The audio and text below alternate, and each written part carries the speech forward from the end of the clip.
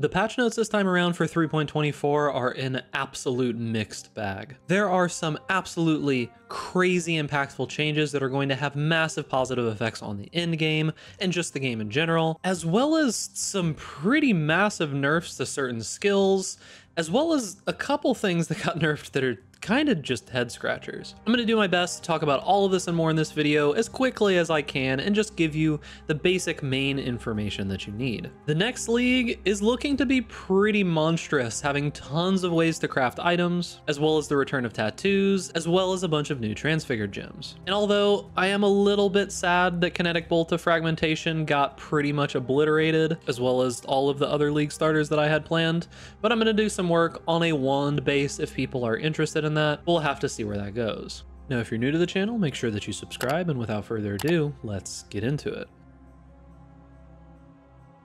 Content update 3.24. We're not going to go super in depth into a lot of the league stuff. If there is some interesting stuff to talk about from that, I'll make a separate video for that. We're going to be talking about the changes in here that I think that you need to know about. So, a new intelligence support gem, Sacred Wisps. This is what they have added in to make up for the fact that they absolutely dumpstered Kinetic Bolt of Fragmentation. Once we see the numbers on this, we see the information on this, I'll be able to give you probably a little bit more information on whether or not I think that Wanders are going to be okay on League Start, at least as something that you can transition from a bow build into. But we really need to see the numbers on this, and we also need to see the information on this new Transfigured Kinetic Blast.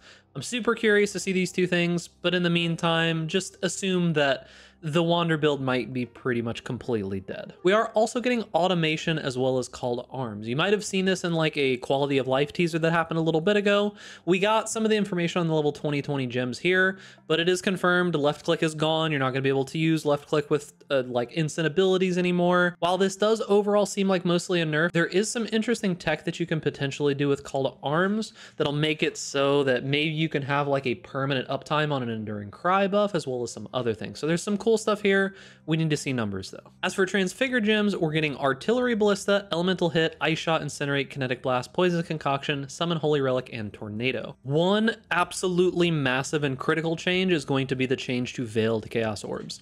These no longer exist. Veiled Chaos Orbs are being changed into Veiled Orbs. They're no longer going to do their previous effect. They are now going to give the effect that Ashling had. However, they only drop from Katarina, and judging by the wording here where it says they can drop, it doesn't seem like it's 100% chance for them to drop. Expect for these to probably be pretty expensive, unfortunately. I can imagine that they're going to be 3 to 4 divine each. This is an absolutely insane nerf to early and mid-tier crafting. We have to hope that the new crafting stuff that we get from the league mechanic is able to kind of fill in the gaps here, which it looks like it can, but this is pretty rough. If I'm going to be honest with you, this is one of the more worrisome changes of the entirety of the patch notes. If you never did any kind of meta crafting previously, completely ignore this change. It's not going to affect you at all. However, even if you did just buy some meta crafted gear, that will affect you. So, expect this to be a bit of a change. All of the bigger orbs now stack up to 20. This is really good for doing very large trades. For the average player, this probably won't matter very much to you. Most people don't even get 20 divine orbs by the time that they're done with the game, so it is what it is. We'll talk a bit about the changes that they've done to uber bossing, which this is exactly what I've been saying for them to do for, I don't know, like a year or two now. I made a video a while back talking about how there needs to be a separation between normal bosses and uber bosses, and they have done exactly that, and I'm so happy to see it. We'll talk more in depth in a little bit. A lot of you might actually care about this one in that there is going to be a bunch of new stuff throughout the campaign. This, for the most part, should mostly be optional, I think, but they're going to be putting in a whole bunch of extra, just like goodies and league mechanics and stuff scattered throughout the campaign that should be kind of interesting, maybe give you access to some early good gear, those kinds of things, which should be pretty cool. I think most of it, like I said, is optional. All right, so let's talk about this bossing change. There is a lot to go over here. I'm going to do my best. The TLDR of it is that uber bosses and normal pinnacle bosses now have their loot split. The more basic items drop from the basic version and the more powerful items drop from the uber version. You are now going to be able to get the fragments to be able to fight these uber versions of the bosses from new tier 17 maps. These are kind of meant to be an in-between space between normal pinnacle bosses and uber pinnacle bosses. There are, as far as I know, 5 new tier 17 maps that you're going to be able to go into, all with particular bosses, with particular mechanics.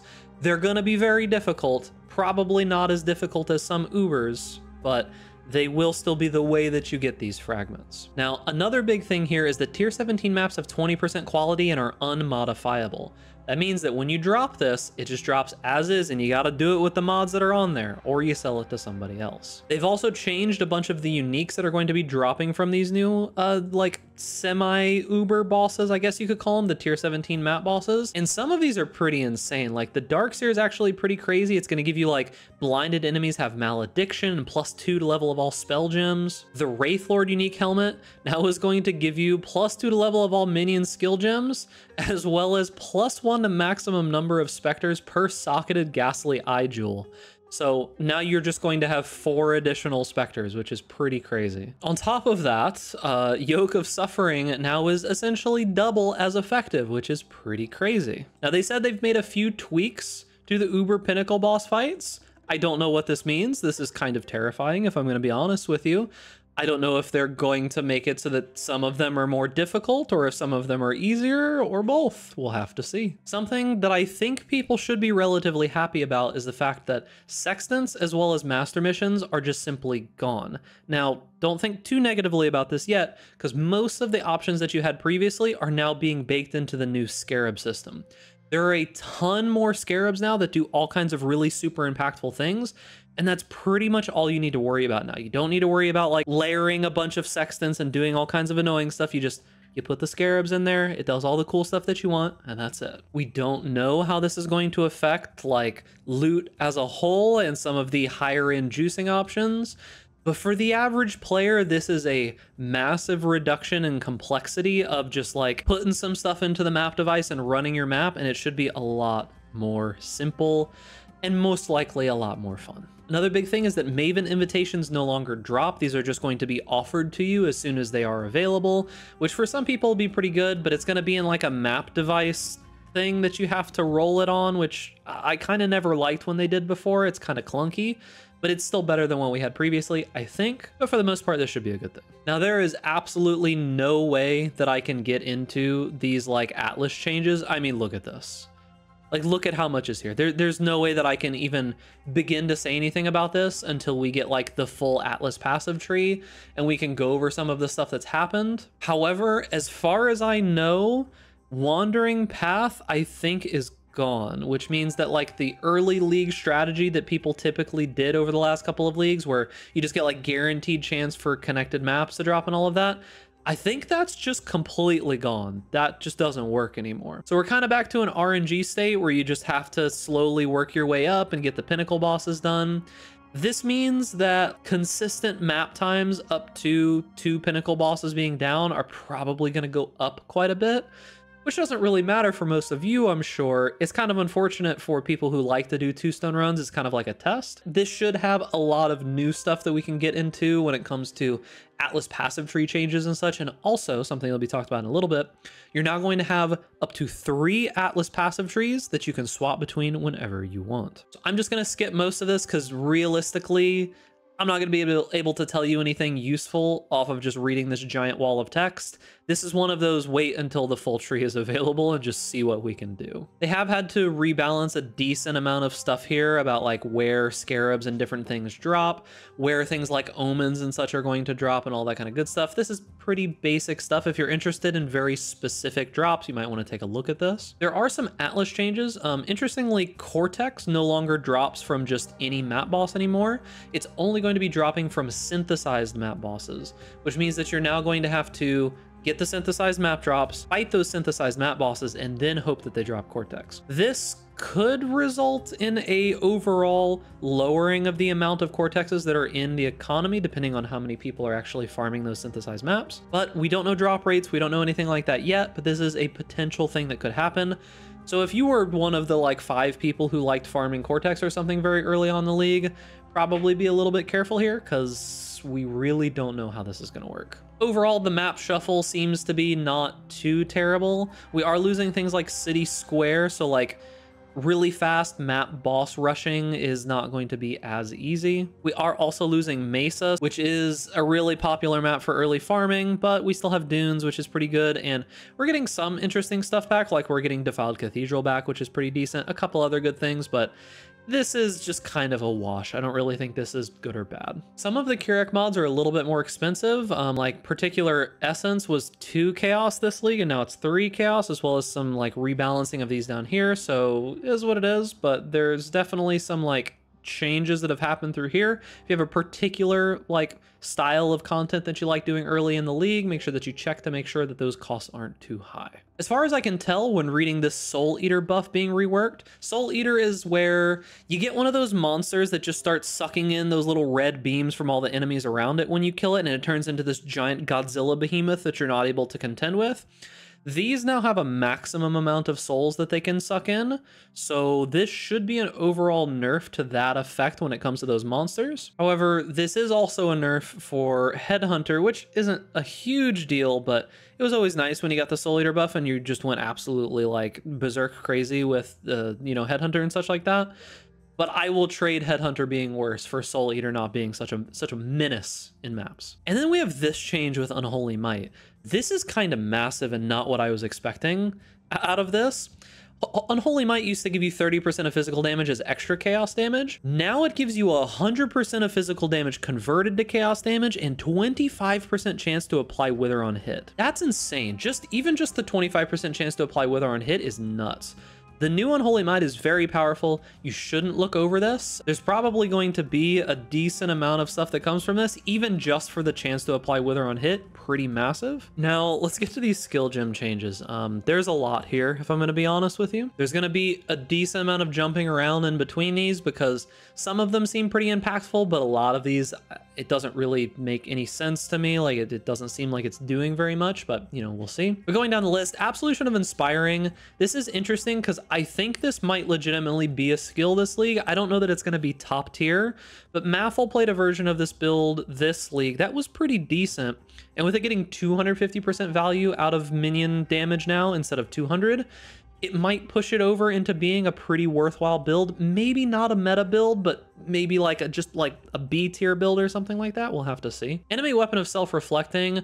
I think I saw Captain Lance do something with this recently in a League Start test. So this is getting buffed to 6 animated weapons, which is pretty cool. This is a massive change. It can no longer support brand or orb skills. Rest in peace, subtract them. Sorry, gamer. It no longer has supported skills gain added lightning damage equal to 75% of mana cost if mana cost is not higher, or have a base mana cost equal to 5% of unreserved mana. It now has supported skill gems gain added lightning damage equal to 10% of your unreserved maximum mana, scaling up to 19% at level 20. And it also gives them supported skills have added mana cost equal to 5% of unreserved mana. So what this means is that Archmage is no longer really about scaling mana cost. It's about scaling your overall mana. At a glance, I don't know whether this is like a numerical buff to a lot of stuff. So they've already gone and just gotten rid of the problem skills that could have issues here, which is like orb skills and brand skills, of course. Those are historically ones that have had problems. But one problem that Archmage builds in general have always had is that when you're spending all of your mana to be able to cast your ability, while mana is also your defensive layer, it can leave you just suddenly very, very weak defensively. So this is a good change in that it makes it so that Archmage can be more tanky overall. Whether or not it's going to be worth it damage-wise, I'm not so sure. We'll see.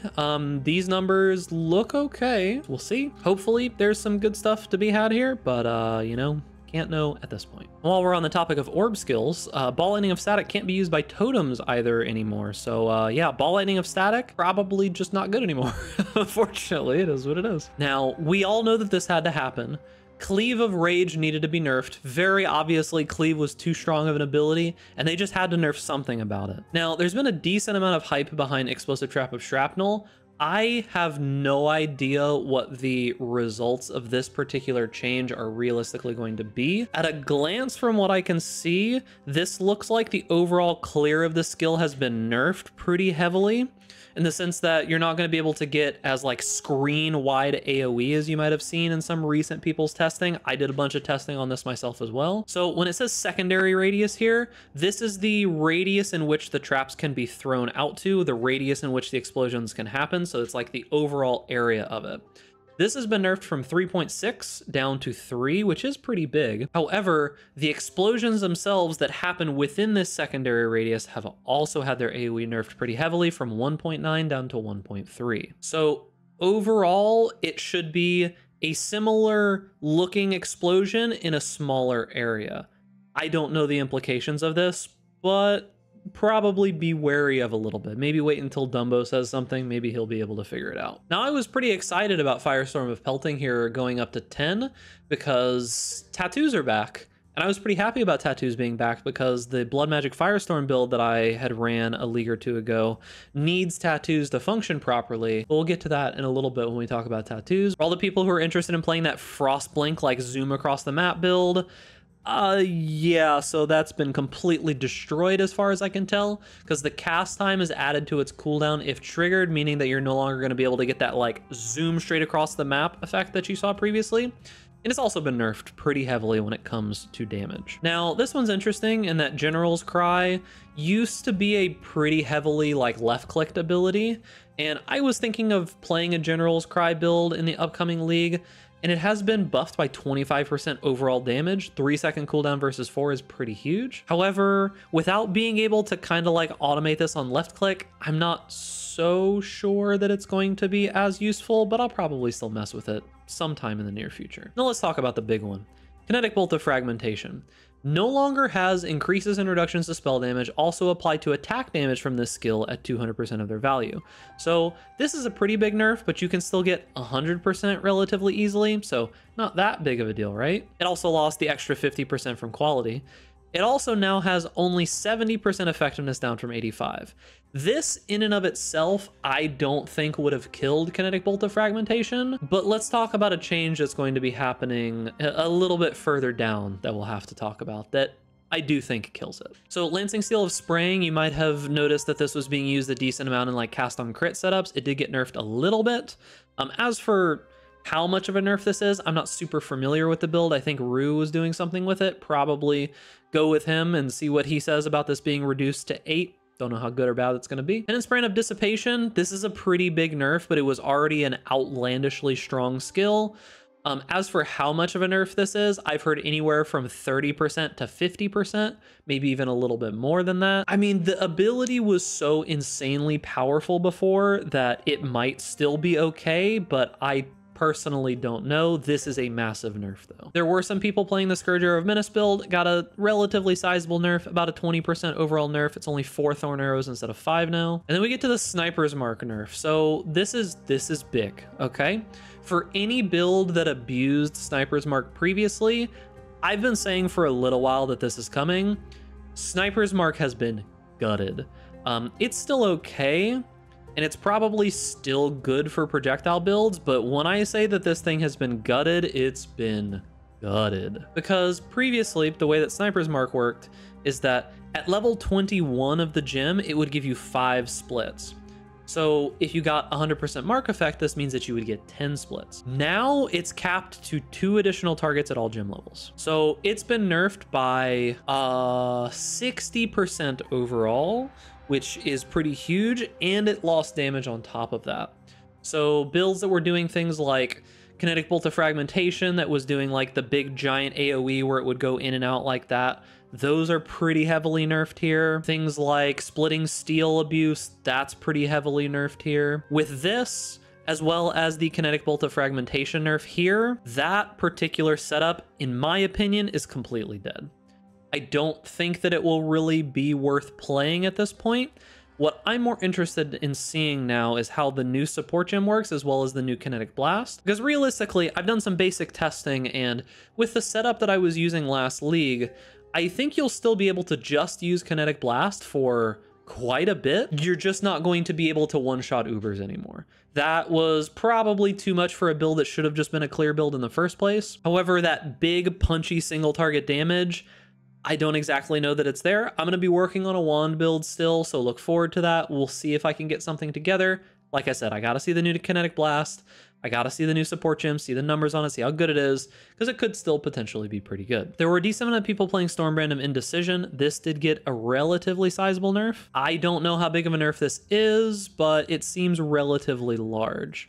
Also, Summoned Raging Spirits got a massive nerf. It lost 38% more damage. This is huge. This is a big change. 38% more damage is a lot. So the scaling that you got on Summoned Raging Spirits is just gone now. And as you'll see with a Guardian changes happening later, I don't know that this is a league starter that you choose anymore, if I'm going to be real with you. And we have the long-awaited change that we've basically been waiting for I don't know how long at this point, but I think now potentially Tornado Shot is finally dead. So they've had the attack speed multiplier reduced to 80%. This is a massive change. This is just like you lose 20% of your damage. And they have also made it so that the quality now no longer gives you fires 1 secondary projectile, like +1 secondary projectile. And as far as I'm aware, there is no source of this in the game anymore. So that means that there's no way to scale secondary projectiles on Tornado Shot anymore, which is a really, really big nerf. I think Tornado Shot might be dead. I'd probably go listen to like Tuna or Fubgun or something like that about Tornado Shot, most likely. In my like kind of okay opinion here, I'm pretty sure that this skill is pretty dead. And then last but not least, Volatile dead. You can't like go massively over on your orbs anymore. It will simply just destroy them if you make way too many, so it's a pretty big nerf. And then, as I said before, Summon Sentinel of Radiance has been nerfed from dealing 30% of its overall life as damage to 20%, and the AoE of it has been nerfed pretty heavily.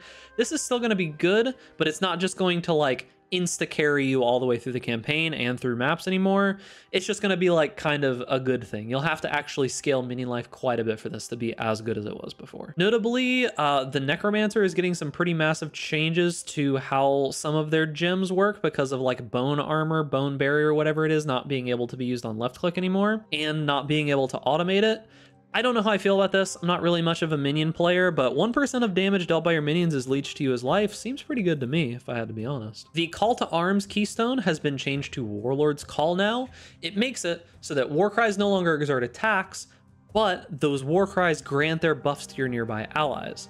Minions and totems are allies. So this is pretty interesting. This might buff some pretty cool stuff, like with maybe like Battle Mage's Cry and stuff like that. We'll have to see. Maybe a new cool build pops up from this. I'm curious to see what happens. They've changed the Energy Shield Mastery to be 50% of your Energy Shield is added to your stun threshold instead of it being base 60% on your life. This is a nerf to Blood Notch is the whole idea of this. The like combo that you could get where you could just always be stunned and not have to worry about it and heal all of your health back. This ease of access to this has essentially just been taken out of the game now. They have added in a new passive for Mine Master where it says Detonate Mines is triggered while you are moving, meaning that if you are moving, you're now going to be triggering your mines, so people who liked that playstyle previously can still have it. Probably the weirdest change on this entire list, if I'm going to be honest with you, is that they didn't decide to make Ralakesh tier 0. They didn't decide to nerf it in any meaningful way, like, you know, changing how many of the charges or giving you minus charges or like removing chaos resist or something like that. They just took all the movement speed off of it. It just has no movement speed now, which I get it, but it makes me kind of sad because that's like the one modifier on there that I wish would have stayed. You could have taken all of the resistance off of it and I wouldn't have cared. You could have made it tier 0 and I wouldn't have cared, but the movement speed, kind of sad, if I'm going to be honest with you. A pretty sizable change is the fact that stack decks are now significantly less powerful. You can't get boss exclusive items from them anymore. And as far as I know, they've nerfed the drop rate of them by about half. And I don't think they've done anything else to like buff them in any considerable way. I think they're just worse now. So if you were someone that liked doing, you know, like stacked decks, league start opening or anything like that, maybe not that good anymore, unfortunately. Probably the worst change out of this entire patch notes, if I had to be honest with you, is that Scrolls of Wisdom can now be used on items that are corrupted. And as a result of this, most items that previously dropped identified now drop unidentified. So now you're going to get a whole bunch of just garbage corrupted unidentified items that you need to identify now. I'm not super happy about this. I was already kind of upset when I saw corrupted items, and now I guess they're just going away, and you have to identify them now before you do nothing with them, essentially. So it is what it is, but not super happy about that, if I'm gonna be honest with you. Resistances on flasks got 2 massive nerfs here. So this is mostly targeted at Pathfinder as well as Mageblood. These are not going to kill either of those things, but they are definitely massive nerfs. So Ruby, Sapphire, and Topaz flasks no longer grant less damage taken. They now grant maximum resistances, which means that those resistances can be penetrated. And they also have less raw resistances on them, meaning you're not going to be able to just have infinite resistances, essentially. On top of that, there are now only 3 tiers of additional elemental resist on effect suffixes for flasks, and the maximum tier is now 18 to 20 instead of 37 to 40. So those have been nerfed in half. So no longer can you just get like 100 all resist or something like that with Mageblood.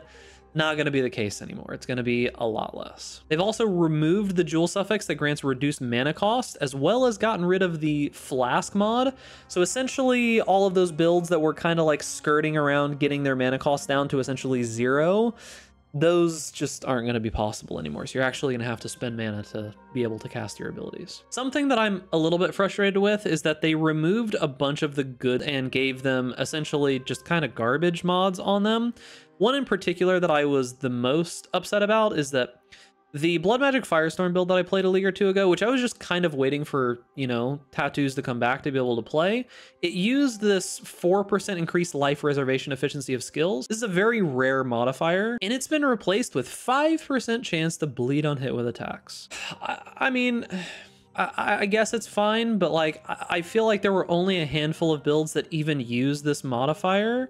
I don't know why it needed to be removed. It added some cool stuff into the game, but now how are you even going to play a blood magic build? Like, they just don't seem very good at all, unfortunately. And then beyond that, we kept projectile speed mods.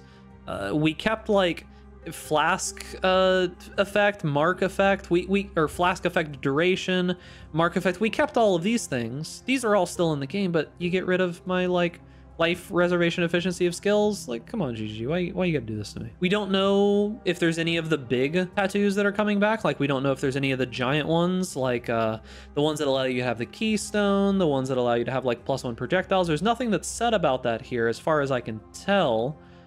But yeah, just not mentioned, so we'll have to see what happens with those. One kind of sneaky change in here that I don't think a lot of people are going to realize is as big as it is that they have rebalanced the way that item bonus mechanics work again.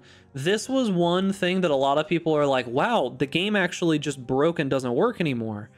This happened a couple leagues ago and people got pretty upset with it, and there's another one in here that's in here. It shows us what's happening, but we don't exactly know how much it's been like nerfed by. So it says rare monster item bonus mechanics are now rarer. So this is the ones that like make it so that it converts all of the items from the enemy into such and such like currency or scarabs or things like that. You know, those like big giant explosions of currency that you would see on Reddit.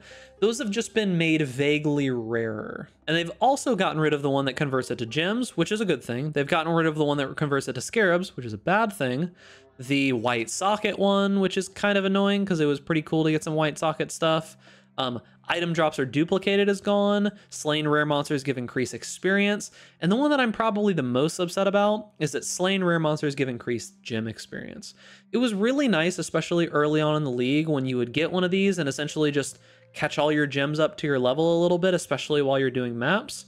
I'm pretty sad to see this go. It was really nice when it happened, and it allowed you much more quickly to get to those level 20 gems, which are so powerful, especially for spells. Kind of a little frustrating, but it is what it is. When it comes to the bug fixes, Arc of Surging has been nerfed. It no longer does that weird thing where it can like all split to one target, so that build doesn't work anymore. And that is going to be it for the video. So all of the builds that I was going to play got nerfed. I got to go back to the drawing board to figure out what I'm going to do for League Star guides, if I'm even going to be able to put out any League Star guides at this point. And yeah, bunch of crazy changes, to be honest with you. And there's so much more to talk about just like the league itself and everything, but Hopefully this helped give you the information that I think that you kind of need when it comes to the patch notes. And remember, boys, if you enjoy this content, make sure to give this video a like, subscribe to the YouTube channel, hit that notification bell to stay up to date with all the latest videos, and stay safe out there in raid class. Then I'll see you guys in the next video.